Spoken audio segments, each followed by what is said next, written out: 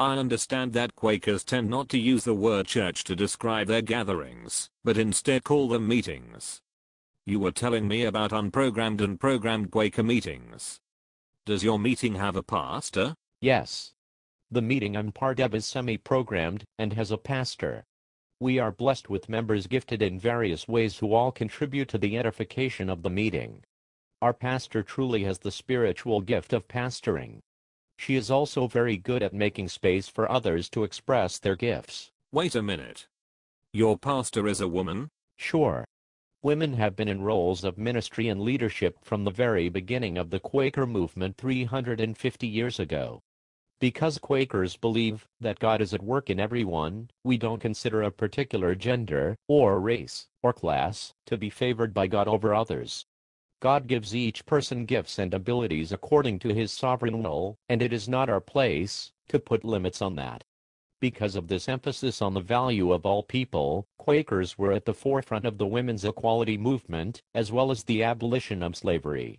This is also why Quakers in America, such as William Penn, were known for treating the Indians with respect. Quakers also initiated the practice of humane treatment of the mentally ill, and it was a Quaker named Elizabeth Fry who is considered the pioneer of prison reform. The work of Elizabeth Fry has been honored by her picture being put on the British £5 note.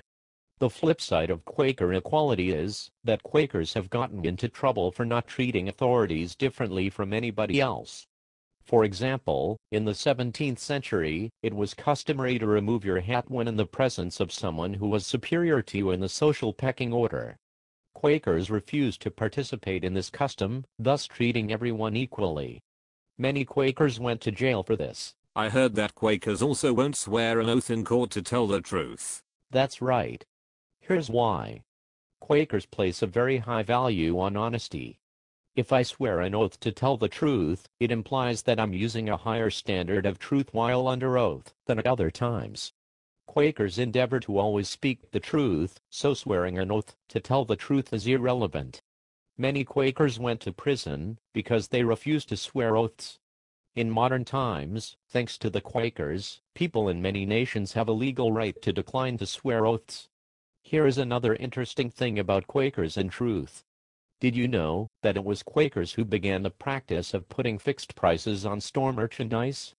It used to be that when you went into a store you had to haggle with the shopkeeper on the price of merchandise. Quakers felt that it was unethical to cause someone to pay less or more based on their negotiating skills, so they simply marked each item with a fair price. This meant that customers could send a child to a Quaker-run store to purchase an item without having to worry about being overcharged. It is because of this type of integrity that Quakers became very successful in business. Like Quaker Oats. Actually, the Quaker Oats Company never was Quaker. They called themselves that to take advantage of the reputation that Quakers had.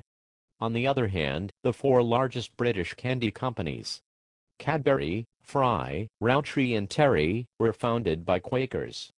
Did you know that, according to author Roald Dahl, Willy Wonka's chocolate factory was based on Cadbury's? So what, are you claiming that Willy Wonka was a Quaker? No.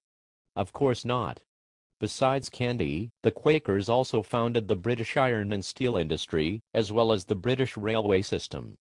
Lloyds and Barclays banks were founded by Quakers.